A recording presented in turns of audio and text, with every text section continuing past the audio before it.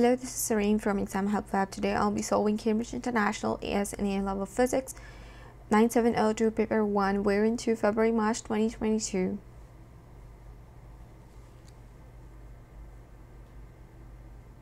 Question number 1. What could not be a measurement of a physical quantity?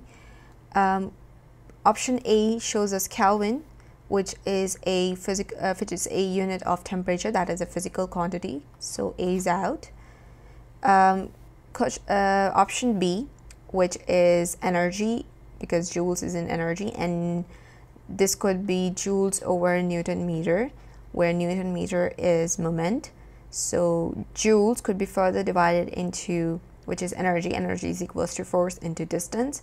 So this could be divided into force into distance divided by Newton meter, could again be divided into kilograms meters per second square into meters, right? Everything cancels out. So this could be our answer, but let's move on to the next two options. We'll see.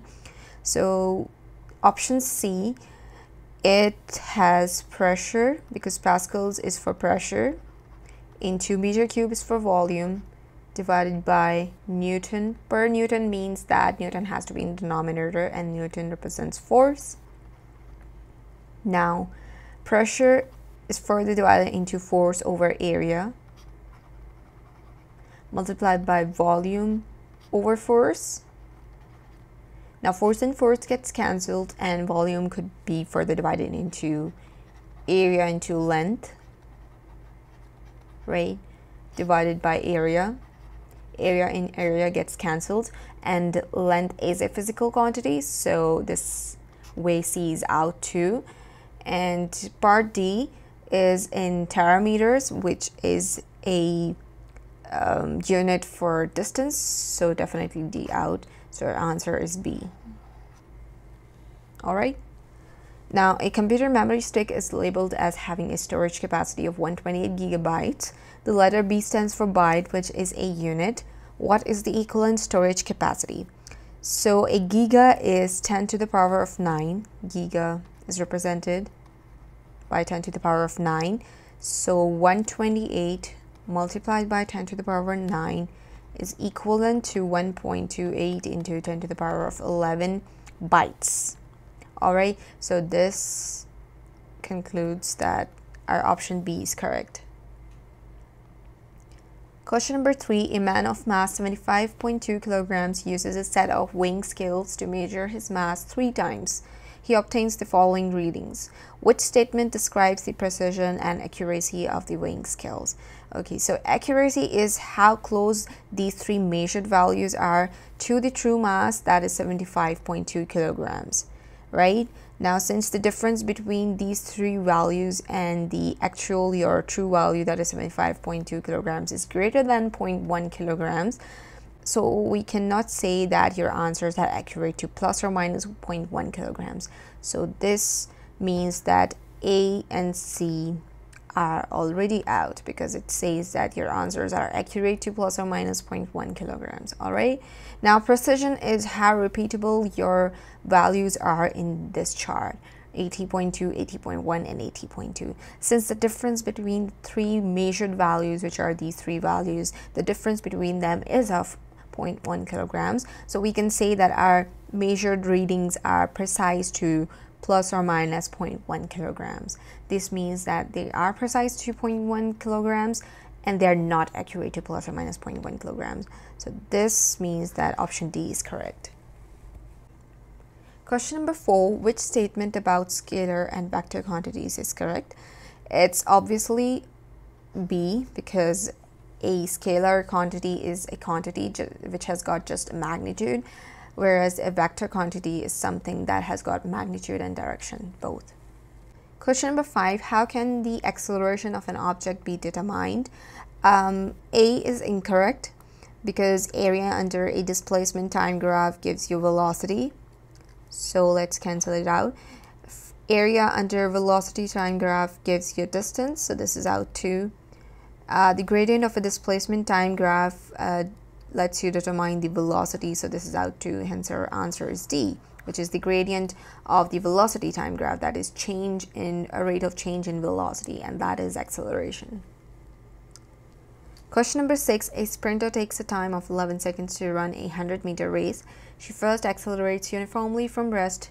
So she starts from rest, reaching a speed of 10 meters per second. I forgot to underline this, that she in total takes 11 seconds to run a 100-meter race. She then runs at a constant speed of 10 meters per second until the finish line.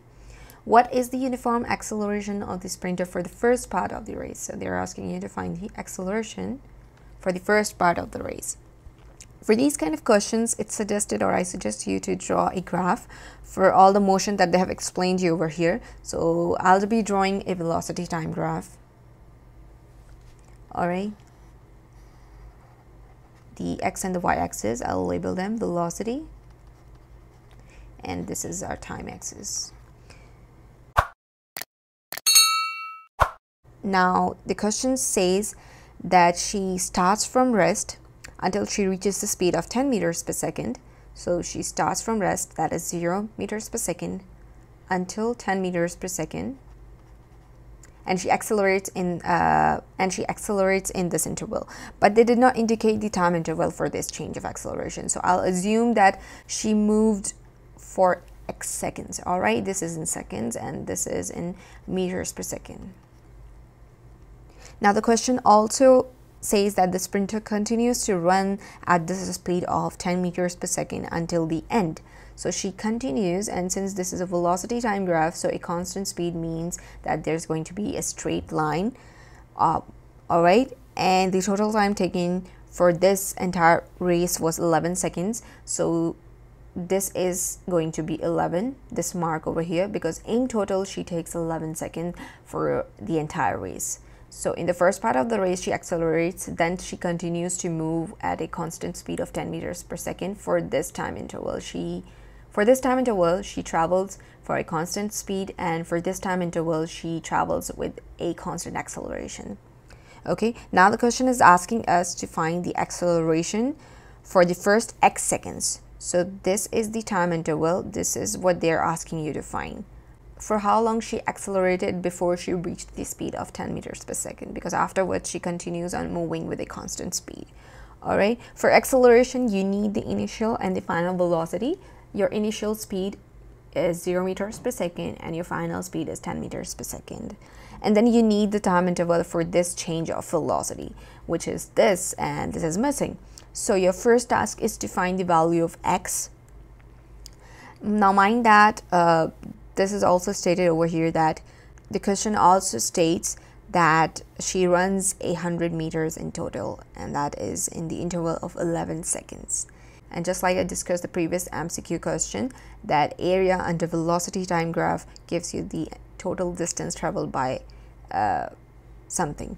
All right, so the area under the graph of the velocity time graph represents 100 meter. That is the total distance that she travels.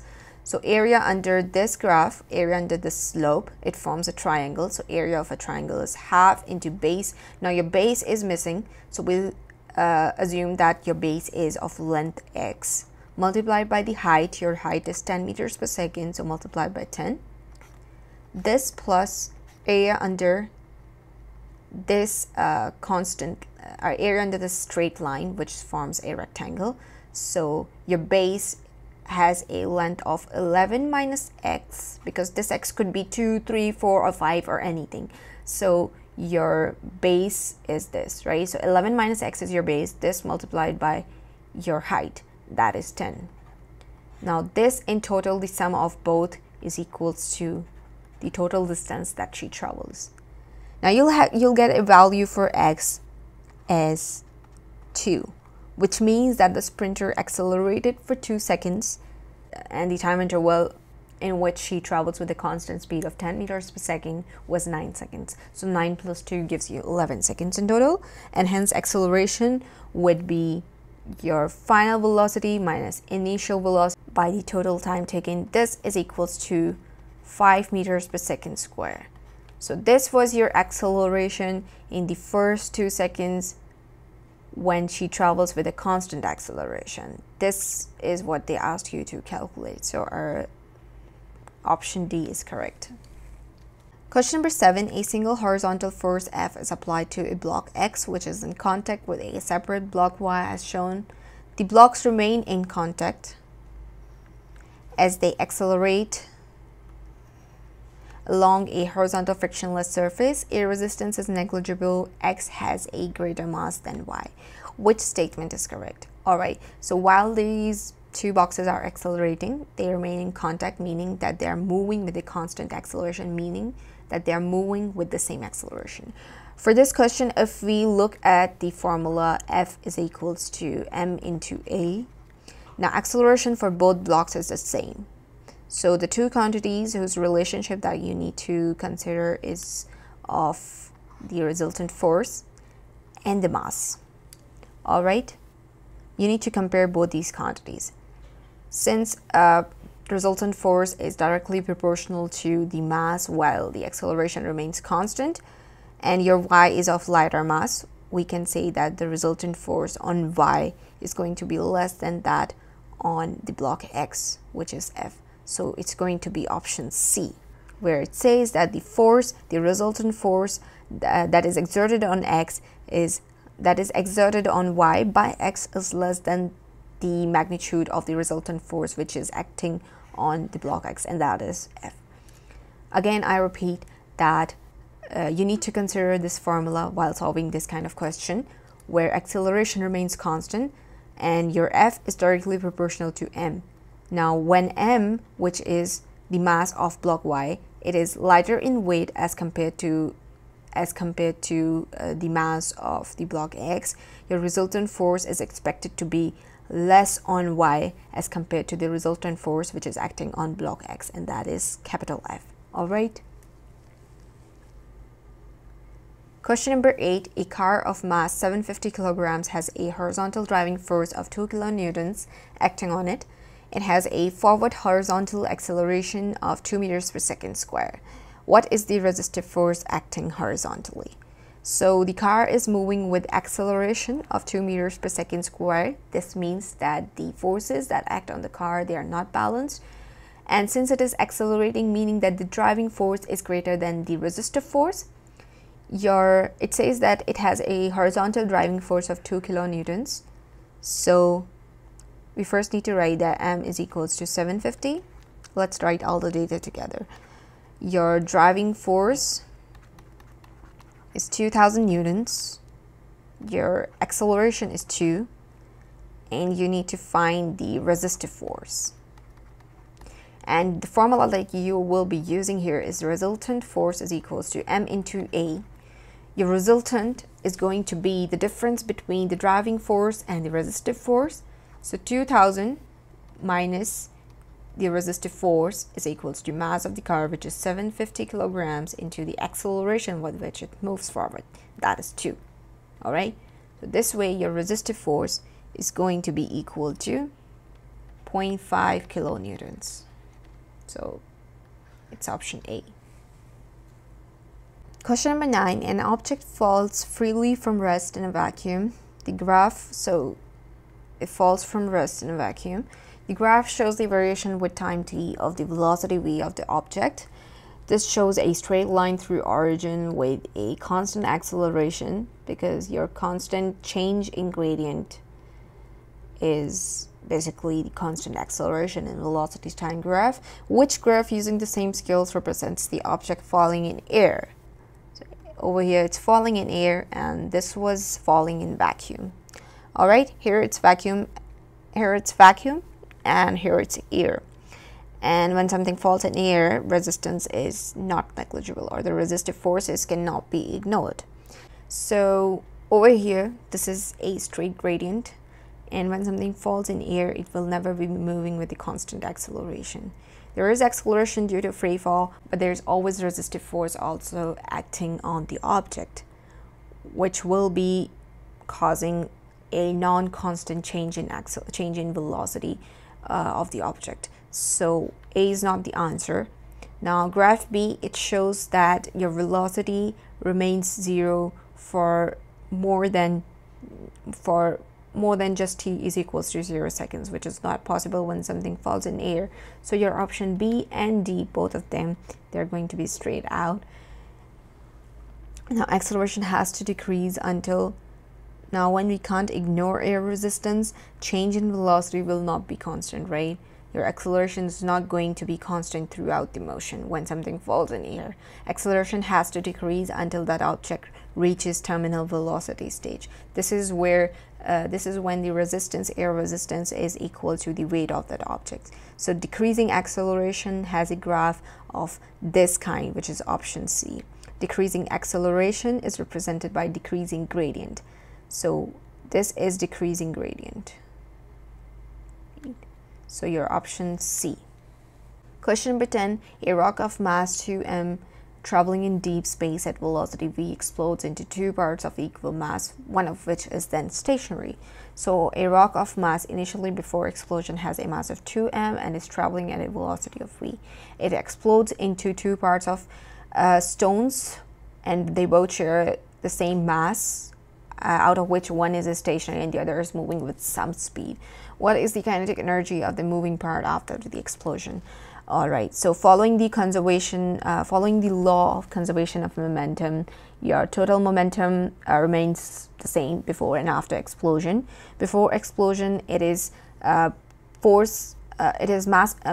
is mass into velocity. So before explosion, it is going to be 2mv, that is mass multiplied by the velocity,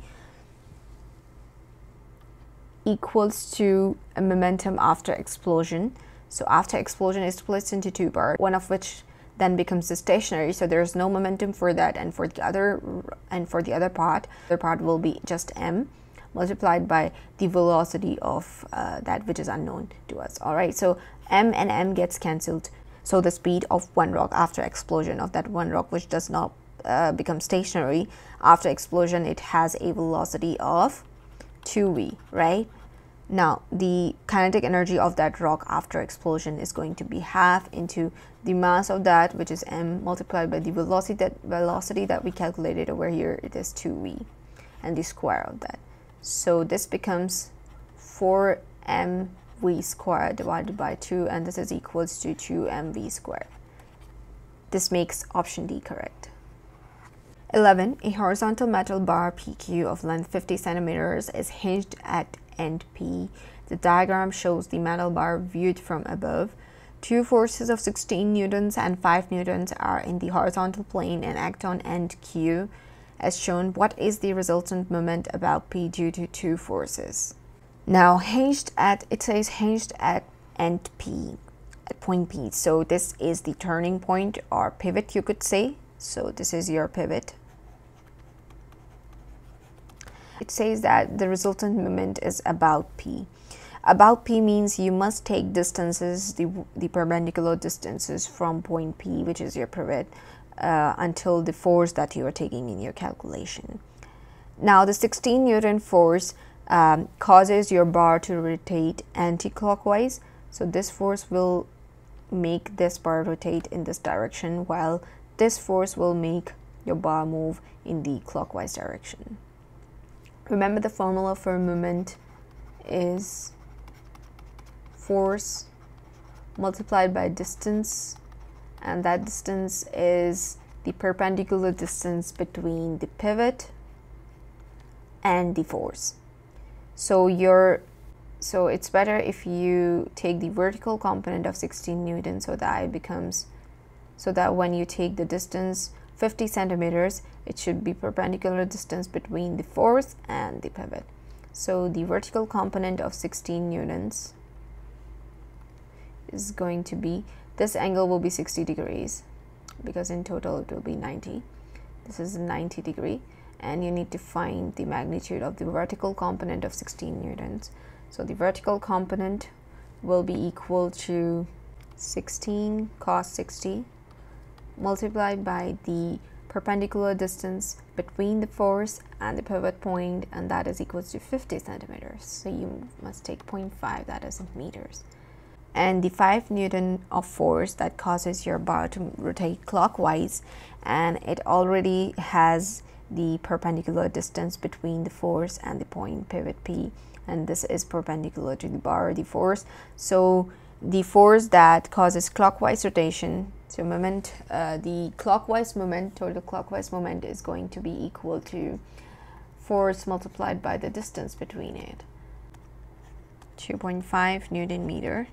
Now the resultant moment is going to be the difference between the total clockwise and the anti-clockwise moment. So 16 cos 60 into half minus 2.5, this gives you 1.5 Newton meter. So it's option A. 12. A cube WXZY has sides of length 2 centimeters and mass 24 grams. The cube rests on a meter rule of negligible mass. The geometrical center of the cube is vertically above the 70 centimeter mark on the scale of the rule. The cube has a non-uniform density, so that its center of gravity is not at its geometrical center. The center of gravity of the cube is in the plane of the diagram. The rule rests on a pivot at the 50 centimeter mark. A mass of 23.4 grams is placed vertically above the 30 centimeters mark. The rule is horizontal and in equilibrium. What can be determined about the position of the center of gravity of the cube? Now here it says that the rule is in equilibrium state, meaning that its moments are balanced. Anti-clockwise moment due to 23.4 grams because it lets your rule move in this direction. The anti-clockwise moment due to 23.4 grams about 50 centimeter mark, because this is acting as your pivot. This is equal to the clockwise moment due to the 24.0 grams of weight, which lets your bar moves in the clockwise direction.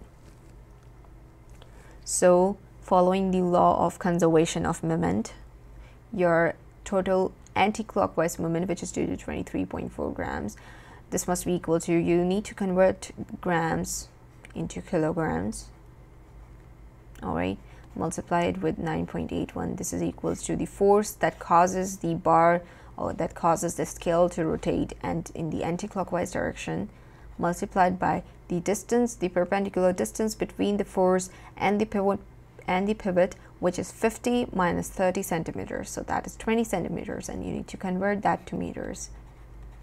All right, this must be equal to the total clockwise moment, which is due to 24 grams of cube.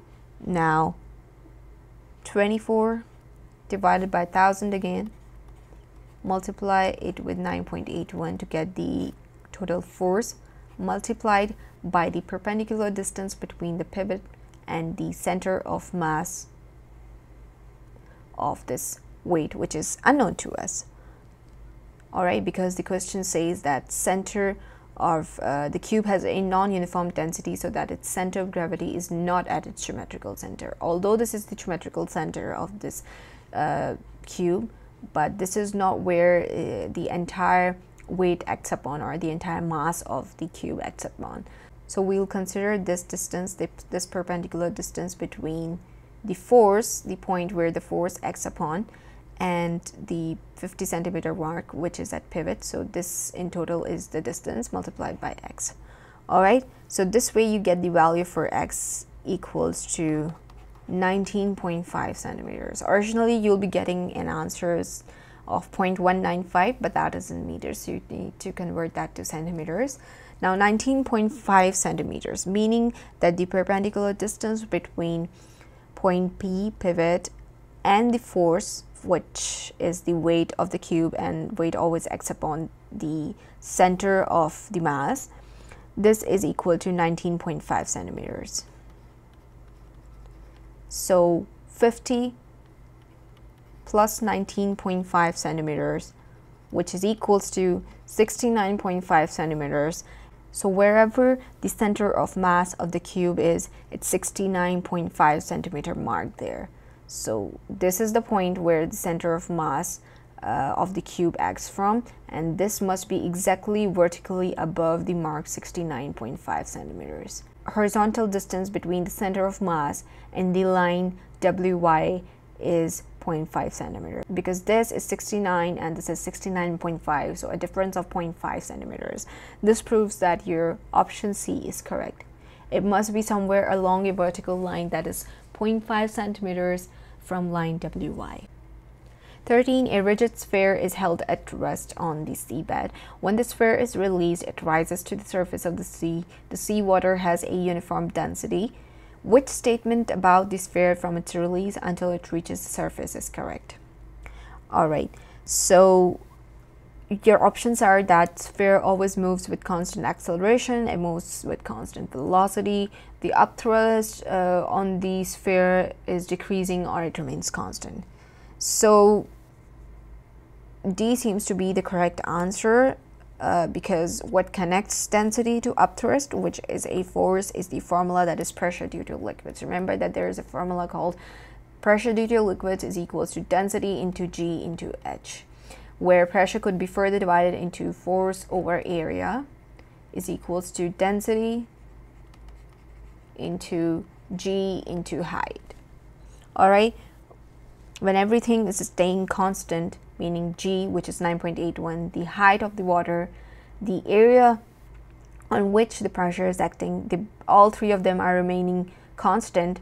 And the question also states that the seawater has a uniform density. This means that density too is going to remain constant. This means that force will remain unchanged too. And the force that acts on the liquid is basically nothing but upthrust. So your upthrust on the sphere is always constant. 14. What is a unit for density? So density is equals to mass over volume. This over here shows force over volume.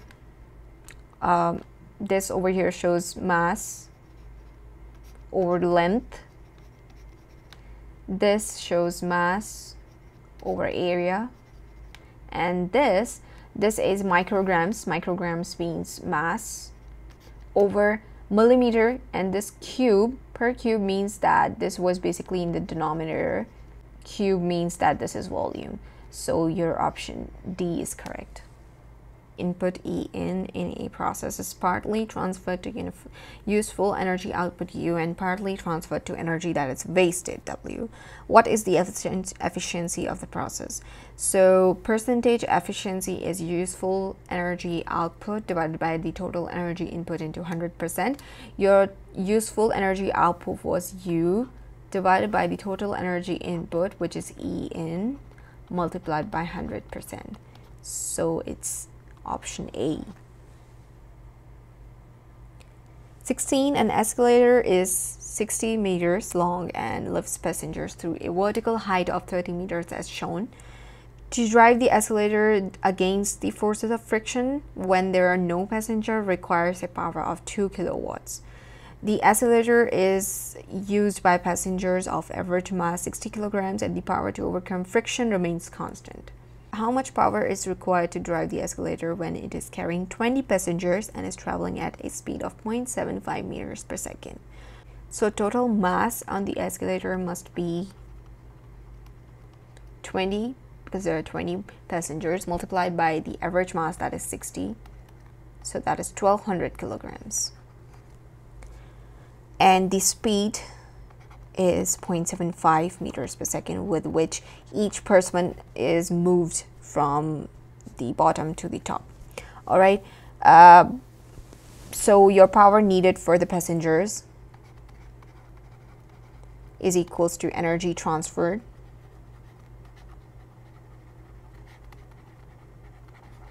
divided by the time taken. All right, now energy transferred is force multiplied by distance, but mind that this distance is nothing but the distance in the direction of the force that we are going to take over here divided by time. All right, now force is going to be due to the total mass of the 20 passengers that are on the escalator right now. So the force is 1200 into 9.81.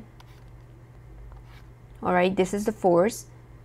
multiplied by the distance in the direction of the force. Now, since weight of each person acts downwards and the distance which is parallel to the weight of all 20 passengers is 30 meters, so your distance is not going to be 60 meters but 30 meters. So 30 divided by the total time taken for moving this last passenger until this point. Now, the speed that they discussed over here is 0.75 meters per second. This basically indicates that every second the accelerator moves 0.75 meters. Alright, so, and the total distance traveled by the escalator is 60 meters. Overall, it takes 60 over 0.75, which is 80 seconds, to transfer even this last passenger until the top of this escalator. So the time is 80 seconds. This is equal to 4,414 watts of power needed for the 20 passengers. But this was only the power needed for the passengers. What about that to drive the escalator against the frictional forces? That is an additional 2,000 watts, as discussed over here, that when there are no passengers, the escalator still requires 2,000 watts of power to move the escalator against the forces of friction. So in total, there are going to be 4,414 plus 2,000 watts of power, and this in total gives you 6,414 watts of power, and this makes option B correct. 17. A rock of mass 40 kilograms is released from rest from a height of 20 meters above the surface of a planet. The rock has a kinetic energy of 32 kilojoules when it hits the surface of the planet. So when it reaches the surface of the planet, that is the final destination. The planet does not have an atmosphere, so the air resistance is going to be negligible. This is what I could infer from this. Okay, so this infers that there is going to be zero magnitude of air resistance acting on that planet's surface. What is the weight of the rock on the surface of the planet? Okay, so let's write all the data together. The initial velocity with which it starts moving is 0. The total distance that it travels, or the displacement, is 20 meters. And when it hits the planet's surface, it had the final kinetic energy of 32,000 joules. This means that 32,000 is equals to the kinetic energy formula, that is half into mass of the rock, that is 40, multiplied by the final velocity, that is v square, and you get the value for v as 40 meters per second, which means that this is also your final velocity. V is equals to 40 meters per second. Now, for us to be able to calculate the rock's weight, because the formula for weight is m into g. Now, for us to be able to calculate the rock's weight, we need the acceleration due to free fall on this planet. That is the value of g on this planet. And as a matter of fact, we have enough data to calculate that value of g. We can use the formula v square is equals to u square plus 2as, that is 1 out of 4 Sweat equations, where a is equals to v square, that is final velocity square, 40 square, minus initial velocity square, divided by 2 into the displacement, or the height, that is 20. So this gives an acceleration of 40 meters per second square. And this was the acceleration due to free fall on the planet. Now your weight of the rock on that planet's surface is going to be mass multiplied by the acceleration due to free fall, and this is equals to 1600 newtons of weight on that planet. So this makes option C correct. 18. A metal wire is stretched. The wire obeys Hooke's law. Which quantity has a value that does not change?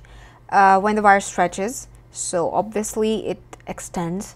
So extension is not going to stay constant throughout, so A is out. Stress is equals to force over area, where force applied on the metal wire could change, so not C either. Strain is equals to extension over original length, where it could extend to any length depending on the applied force. So your extension could be any value. It is not going to stay constant. So not strain, thus it's going to be D.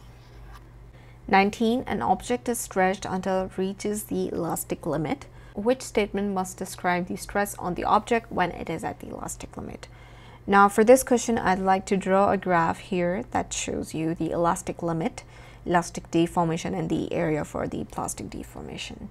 So this is my graph.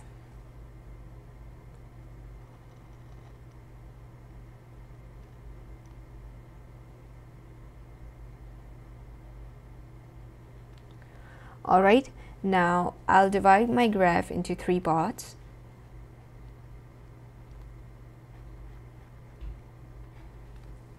Now this point over here is your limit of proportionality. This means that area under this entire triangle or area under this entire slope is the region where Hooke's law is observed. Alright, now this point over here is your elastic limit. The question is specifically discussing the elastic limit. It says that an object has reached its elastic limit. Now describe stress on the object when it is at the elastic limit. The question is asking you when it has reached the elastic limit, describe what kind of stress it is going to be. Now this was the elastic limit. Now this is going to be this entire region is going to represent the elastic region, meaning that when you stretch them, it can come back, the object could come back to its original position. However, this was the only portion where your object had observed the Hooke's law. Now this point over here is known as the point where your object will break. And this entire area, or the region after elastic limit, after the object has reached elastic limit, is your plastic deformation region. While this one over here is the elastic deformation. A says that it is the maximum stress for which the object obeys Hooke's law. No, the region that represents Hooke's law is only until the limit of proportionality and not elastic limit. Elastic limit comes beyond the region of the graph where it obeys Hooke's law, right? So not A. B says that the maximum stress that can be applied to the object before it has elastic deformation. No, elastic limit, this says that elastic deformation comes beyond elastic limit, while in real it's the plastic deformation that comes after elastic limit, and elastic deformation is all this region. C, it is the maximum stress that can be applied to the object before it has plastic deformation. This could be correct because, as I mentioned previously, that all this region is plastic deformation and it comes beyond elastic limit, beyond elasticity. It is the maximum stress the object can withstand before it breaks. So I mentioned before that this is the point where the object will be breaking. This comes far beyond elastic limit. So option D is incorrect too, hence it's option C. 20. Which statement about progressive waves is correct? This is obviously very theoretical. You need to know that it's option D. They transfer the progressive waves, they transfer energy away from their source. 21. A cathode ray oscilloscope is used to determine the frequency of a sound wave. The diagram shows the waveform on the screen. The time-based setting is 5 milliseconds per division. What is the best estimate of the frequency of the sound wave? Alright, so 5 milliseconds every division, or we could say 5 into 10 to the power of negative 3 seconds every division, and there are going to be 3 divisions that one complete wave takes, because if we start from here, or if we start from here, this is a complete wave. So a complete wave takes 3 divisions, and every division, the time base second is 5 milliseconds. So 5 into 10 to the power negative 3 second for one division, and one complete wave takes 3 division. So in total, the time period is going to be 3 into 5 into 10 to the power of negative 3 seconds. Now you have calculated the time period, which is 0.015 seconds, and they're asking you for the best estimate of the frequency. The formula for frequency is 1 over time period. So 1 over 0.015, this gives you 66.7 hertz. That is closest to 71 hertz. So option B. Signal on an ambulance has a frequency of 600 hertz. So your frequency of source is 600 hertz. The speed of sound is 330 meters per second.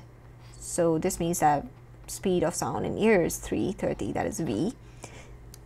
The ambulance is traveling with a constant velocity of 25 meters per second towards an observer. This means that velocity of source of sound is 25 meters per second. The ambulance passes and then moves away from the observer with no change in velocity. This is really important, that it does not change in velocity, which overall change in observed frequency takes place between the times at which the ambulance is a long way behind the observer and when it is a long way in front of the observer. Towards an observer means that the source of sound is moving closer to the observer. So at this point, the observed frequency is going to be greater than the frequency of the source of sound. And when it moves away from him, away from the observer with no change in velocity, this means that the observed frequency is going to be less than the frequency of the source. When it's long way behind, as it is mentioned here, long way behind the observer, it is basically approaching the observer. And when the source of the sound approaches the observer, like I mentioned, the observed frequency is going to be greater than the frequency of the source of sound. The formula observed frequency is equals to frequency of source of sound into the frequency of sound, the speed of sound in air divided by speed of sound in air minus, because it is approaching the observer, speed of the source of sound, that is 25. And this gives you the observed frequency is 649.2 hertz, and just like I mentioned that it will be greater than the frequency of the source of sound. So 649.2 hertz is greater than 600 hertz, right? And when it is a long way in front of the observer, this means that it is moving away from the observer, and this time your observed frequency is going to be less than the frequency of the source of sound. So again, 600 into 330 divided by 330 plus, this time because it is moving away from the observer with a constant velocity, there is going to be no change in velocity, that is really important, plus 25, and this gives you 557.7 hertz, which is less than the frequency of the source of sound. So the difference is of 649.2 minus 557.7, and that is of 91.5 hertz. So it's option C.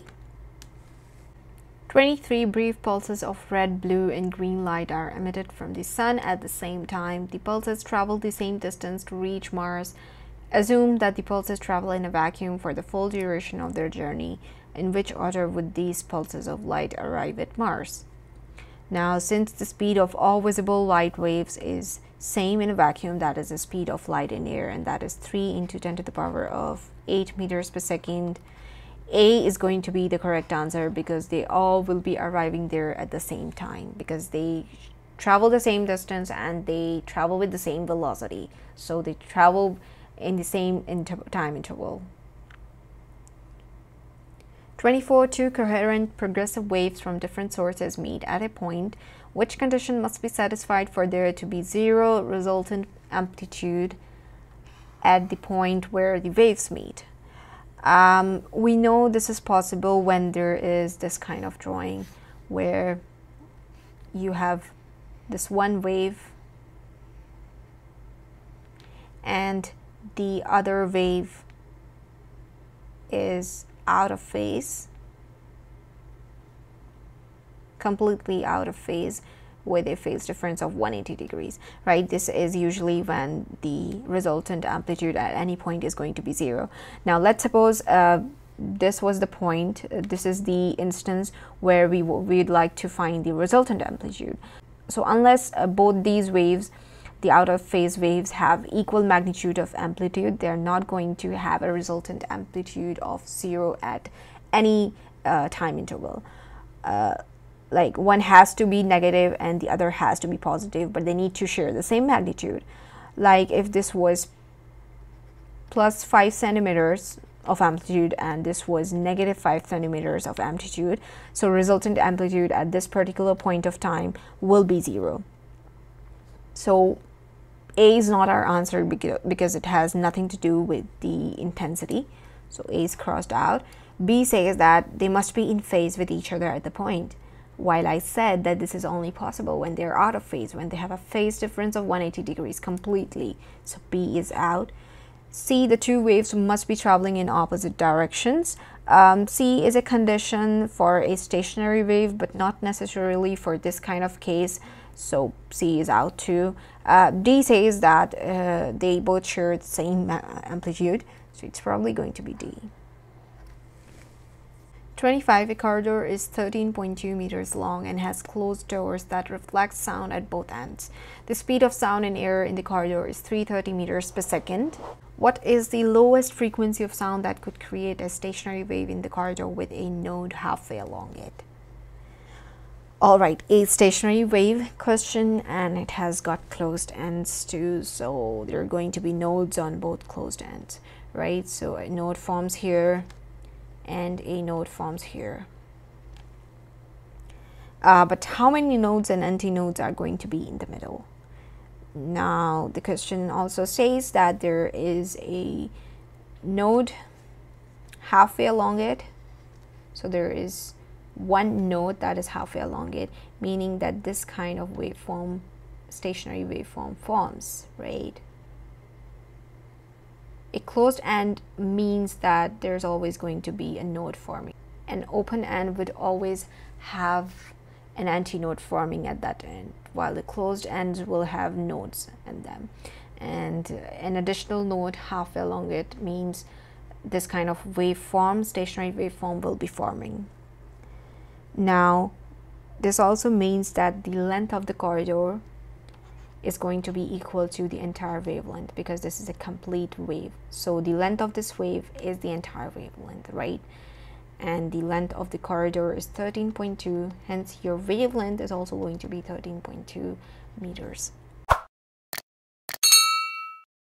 Now if you plug your value in the formula, speed is equals to frequency into wavelength, where speed is 330 meters per second and your wavelength is 13.2 meters, is equals to frequency. The lowest frequency possible is going to be 25 Hertz, and that is option C. Now, to mention the fact that there could be other waveforms forming as well, like this one, a node in the middle, a node at both ends. So this kind of waveform could also be forming, right? There has to be one node in the middle, and there has to be nodes at both closed ends. This could also be forming, and the other waveforms could also be forming, following the same pattern. However, the question specifically asks you the waveform, the kind of waveform where the lowest frequency of sound is possible. Now, since according to the formula C is equals to F lambda, where C remains constant, your lambda and frequency, they are inversely proportional to each other. The lowest frequency means that you will have a maximum wavelength. And maximum wavelength, there could be, if this was equal to, if 13.2 originally was equal to lambda, then the length 13.2 over here could be equal to 2 lambda, because there are two complete waves. This way lambda would have decreased to some other value, right? Something like 6.6, right? If this kind of waveform was not forming, an additional waveform was forming, some other waveform was forming with the same pattern, the 13.2 would have increased from 2 lambda to 4 lambda, where your lambda will again have decreased to some other value. However, you need the pattern where lowest frequency, meaning the maximum wavelength, is forming. That's why I chose this waveform pattern. 26. Water waves of wavelength are formed in a ripple tank. The waves are diffracted as they pass through a narrow gap of width d. D is greater than lambda. Which gap width and which wavelength will cause the largest decrease in the amount of diffraction? Largest decrease in the amount of diffraction. And you must know that diffraction is more if the gap width, which is d, is less than the wavelength of your water waves. So it's definitely not option D, because you are increasing both the gap width and the wavelength, which is going to cause no change. And so does option A, because over here the change in the gap width and the change in the wavelength, they are both the same. So this is going to have no effect on the amount of the diffraction. Now option B will do nothing but increase the diffraction, because over here you are decreasing the gap width and you're increasing the wavelength. And like I mentioned, that if you want more diffraction, you will need to have a shorter gap width and a water wave that has a greater wavelength. So you're increasing the wavelength and you are decreasing the gap width. So definitely not B. It is contradicting completely the largest decrease in the amount of diffraction. Hence, it's option C that is your answer. 27. Two loudspeakers X and Y emit sound waves that are in phase and of wavelength 0.75 meters. So they both are in phase and they share the same wavelength of 0.75 meters. An observer O is able to stand anywhere on a straight line that passes through X and Y as shown. The observer stands at a point where the sound waves from X and Y meet in phase. So when the waves that are emitted from the sources X and Y, they meet at O, they meet in phase. What could be the distances OY and XY? So the question is asking you to find this distance and this distance. All right. Now this is a kind of a constructive interference question where when the two waves meet, they are in phase. So this is a sign for a constructive interference where your path difference is going to be lambda or 2 lambda or 3 lambda or something like that, where there is a natural number next to the lambdas. So it's basically n lambda, where n is any natural number. Now the choice A and B, they are going to be straight out because your OY distance needs to be a lot greater than XY. Over here you see 1.25 is almost the half of 3.5 and 2 is less than 2.75, while over here you see the distance between the observer and the speaker Y is a lot greater than the distance between the two sources of sound. So both A and B are out. Now since OY is 2.75 and XY is 2, so I'll label it here. This is 2.75, this over here is 2 meters, so this will be the distance OX will be 0.75, right? This is 0.75. Distance XY and distance OX, they have a huge difference, and like it is mentioned over here that both waves move with a phase difference of 0 or they are in phase while they're moving, and they meet while they are in phase, and they both share the same wavelength. The huge difference between OX and XY, 0.75 and the distance 2 meters. This does not go in sync with the statement that they share the same wavelengths and they are in phase when they meet. So it's probably going to be D. 28. Light of a single wavelength is incident normally on a diffraction grating. The resulting diffraction pattern is displayed on a screen, which change makes the first orders of intensity maxima further apart from each other on the screen. So questions dealing with diffraction grating use the formula pi n equals to d sine theta, where when theta increases, and theta increases in this question because intensity maxima is going further apart. That means that your theta angle, or the angle between the incident ray and your first maxima is going to increase, and when theta increases, your value for sine theta increases too, right? And your value for lambda and value for n, which is 1 in this question, they are going to stay constant. This means that it's d which must change. The value for d must change, and since the d and sine theta, they share inverse relationship, and sine theta is increasing, which means d must decrease. D is nothing but the spacing between adjacent slits. So the option B is going to be correct, where it says that less separation between adjacent slits, meaning you are decreasing the value for D. 29. For a current carrying wire, the current can be calculated using the equation shown. What is the meaning of N? So you must know that N represents the number of charge carriers per unit volume of the wire. 30. The number of free electrons passing a point in a wire in 24 hours is 6 into 10 to the power of 23. What is the average current in the wire? So current is equals to total charge over time.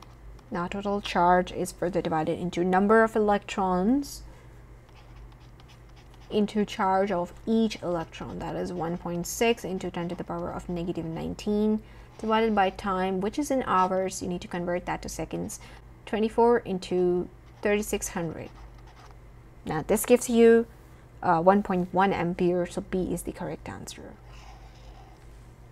31. In the circuit shown, lamp P is rated 250 volts, 50 watts, and lamp Q is rated 250 volts, 200 watts.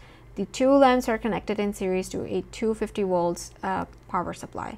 Assume that the resistance of each lamp remains constant. Which statement most accurately describes what happens when the switch is closed? Now, for us to know how much current both these lamps P and Q get and the power the circuit could supply to each of the two lamps, we ought to first find the resistance of each lamp, right? Now, using the formula, P is equals to V squared by R, because we are given with the value for P of each lamp and the value for V for each lamp, we can easily calculate the resistance of each lamp, right? So resistance is equals to V squared over P. Resistance for lamp P is going to be equal to the reading on lamp P, which is 250 square divided by 50.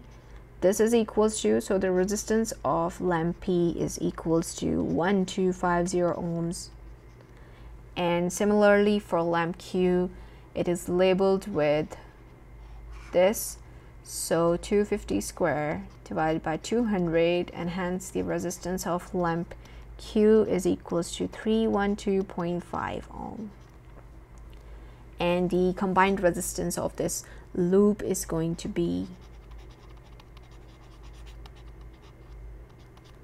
312.5 plus 1250, since they're connected in series, and this is equals to 1562.5 ohm, right? Now use the formula R is equals to V over I in order to get the current across the loop. So current equals to the EMF of the battery, that is 250, divided by the combined resistance of the loop, that is 1562.5, and this is equals to 0.16 amperes. All right, this was the current that flows across the loop. Now, in order for us to calculate the power that is emitted by each lamp, we're going to use the formula P is equals to IV, where I is the current that flows across the circuit and V is the potential difference that is across each lamp.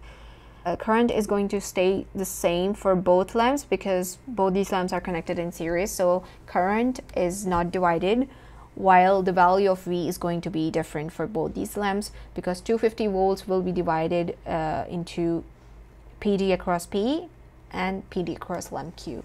So PD across, first of all, you need the PD across lamp P.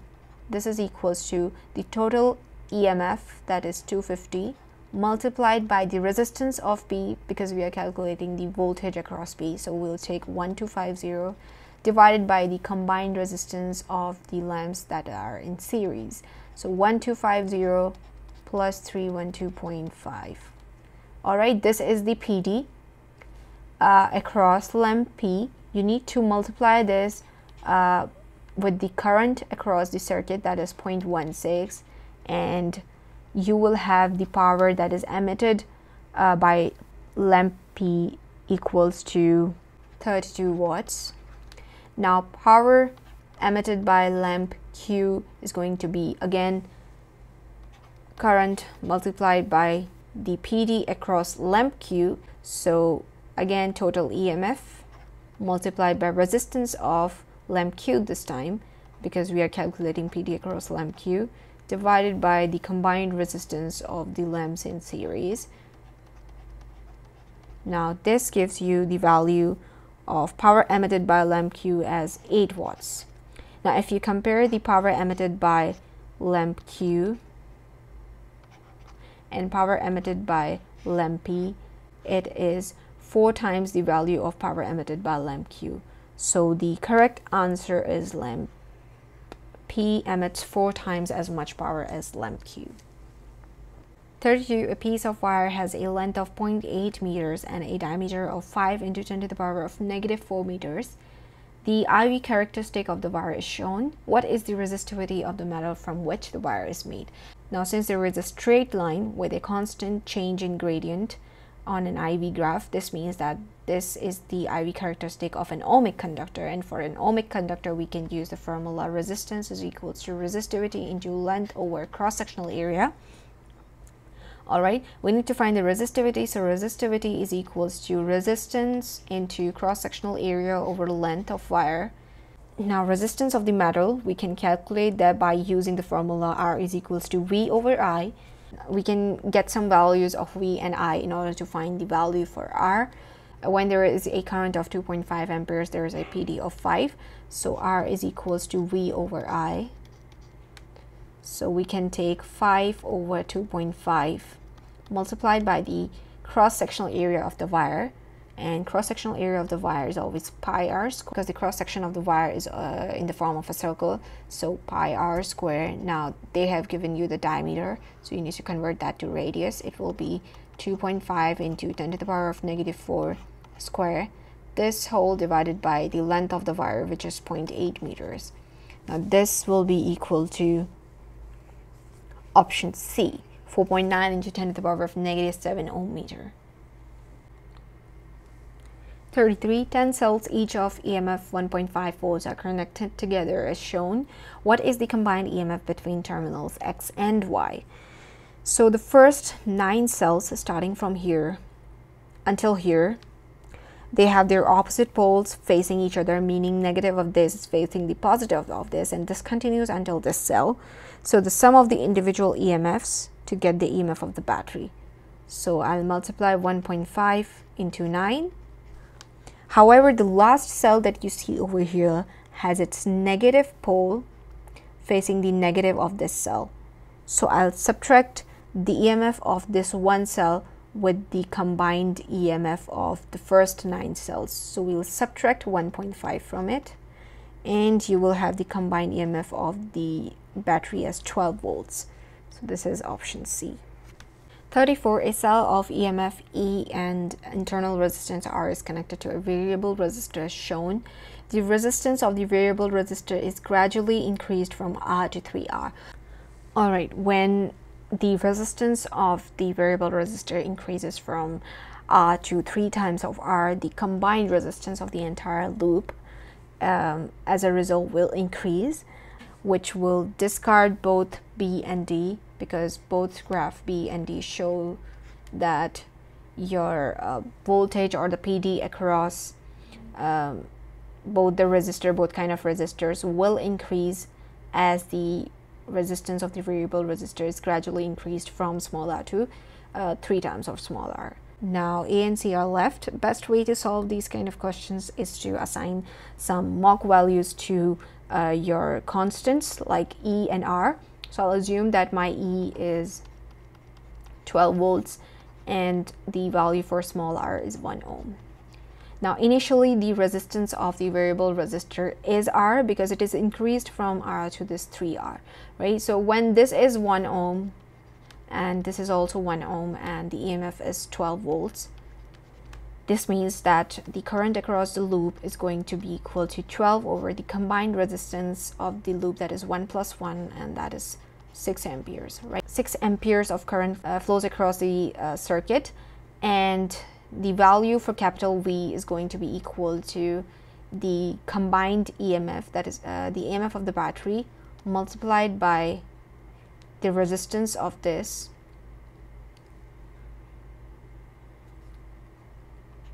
divided by the combined resistance, that is 1 plus 1. So this is 6 volts, Right now, capital V is equals to 6 volts, and the remaining volts will be that of this internal resistance, that is another 6 volts. So initially, when the resistance of the variable resistor is equal to that of the internal resistor, your initial EMF, your initial PD of both the resistors is going to be half of what the EMF is. So 12 volts is your EMF, and 6 volts is the PD for both the resistors. So both A and B show that the initial PDs across the resistors is 0.5 of E, which is true, right? Let's move on to the next part.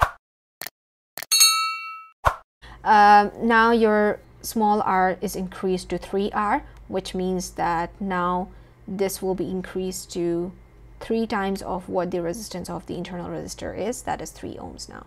So your new now your new PD across the variable resistor is going to be the EMF multiplied by the value of resistance divided by the combined resistance, that is 3 plus 1, and this is equal to 36 over 4, which is equal to 9 volts, right? At this time, when your capital V was 6 volts, your small v was equal to 6 volts as well. And now when the resistance of the variable resistor was increased to 3 times of its initial resistance, that is now 3 ohms, your value for capital V, that is PD across the variable resistor, equals to 9 volts, while that across the variable resistor is going to be 12 minus 9, that is 3 volts. Now, do you see the change from the initial PDs across the variable resistor and the internal resistor to the final ones? The PD across the internal resistor was changed from 6 volts to 3 volts, while the PD across the variable resistor was changed from 6 volts to 9 volts. So the PD across the internal resistor had decreased, while that across the variable resistor had increased. 6 volts to 3 volts means there was a change of half of the EMF. I mean, initially it was 6 volts, so that was half of the EMF, 0.5 of EMF, that is 0.5 of half of 12 volts, and that is 6 volts. And the final was 3 volts, which is exactly 1/4 of your EMF, that is 3 volts. And that was 3 volts. So this is correct. And now, looking for the variable resistor, the initial PD across the variable resistor was 6 volts, because again, half of your EMF, that was 12 volts, so half of 12 was 6 volts, and the final PD would be 3/4 into 12, so this makes 9 volts, right? So this over here is 0.75 of E, and this was 9 volts. So this makes option A correct. 35 each of Kirchhoff's two laws presumes that some quantity is conserved. Which row states Kirchhoff's first law and names the quantity that is conserved? So Kirchhoff's first law deals with current sum, so C and D are out. And the quantity that is conserved is charge. So A is the correct answer. 36. A cell has an EMF of 8 volts and negligible internal resistance. The cell forms part of a circuit as shown. The reading V1 is 4 volts, that is PD across this resistor having a resistance of capital R. The PD across it is 4 volts, and the reading V2 is also 4 volts. So the PD across this parallel connection of 4 and 4 ohms is 4 volts. What is the resistance of resistor R? Meaning they are asking you to find the value for this capital R.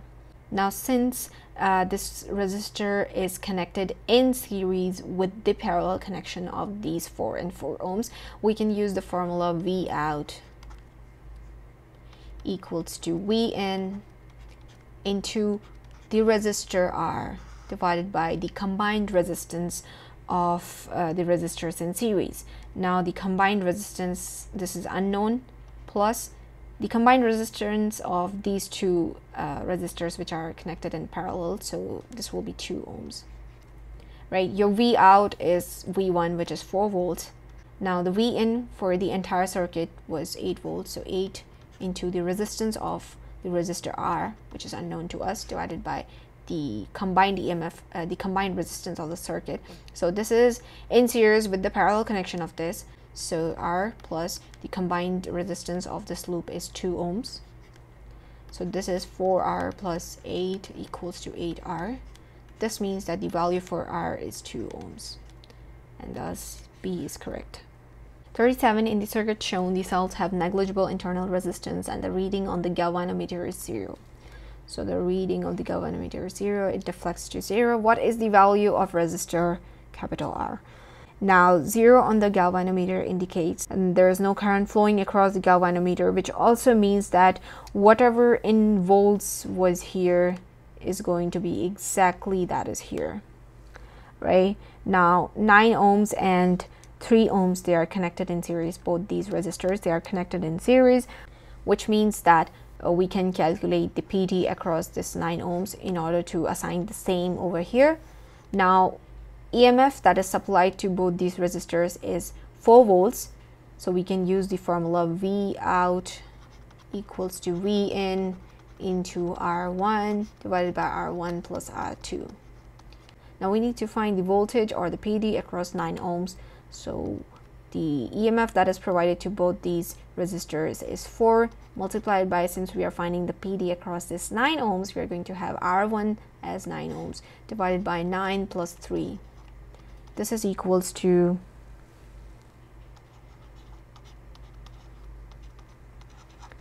3 volts. Now 3 volts was the potential difference at this point, meaning that there will be 3 volts of potential difference here as well.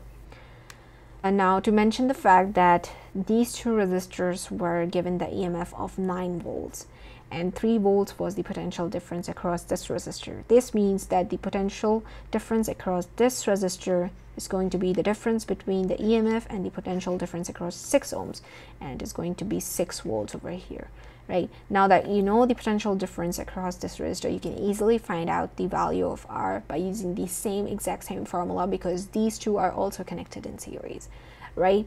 So V out, your V out is 6 volts for this resistor, is equals to V in, the EMF provided to both these resistors is 9 multiplied by the value for R, which is unknown to us, divided by R plus 6 ohms. This 6 ohms. Now this is equals to 6R plus 36 is equals to 9R, and your value for R is going to be 12 ohms. So option C. 38. When alpha particles are directed at gold leaf, 1. Almost all alpha particles pass through without deflection. 2. A few alpha particles are deviated through large angles. What are the reasons for these effects? 1 explains gold nucleus is very small, so most alpha particles miss all nuclei, and since there is vacuum space, there's a lot of vacuum space around the gold nucleus, they take the straight path and they pass without being deflected. And 2 was occasionally the path of an alpha particle is close to a nucleus, because if you imagine this is your gold nucleus and the alpha particles are coming in this direction, some of them will come here and will be completely reflecting through smaller angles. This means that they hit directly the center of the gold nucleus, and since both are positively charged, so they will be repelling each other due to like charges, and some of them will be reflected completely back in the same direction or almost the same direction. Now 2 explains that a few particles will be neither too close nor too far away from the nucleus, so they will be deviating through larger angles like this. All right, and 1 explains that almost all the particles will be too far away from the gold nucleus, almost traveling in a vacuum, that is the space around the gold nucleus, and they will be not changing their direction. They'll take a straight up path and they will have that kind of flow. So option C is your answer. 39. A nucleus X is radioactive and decays into a nucleus Y. X and Y are isotopes of the same element.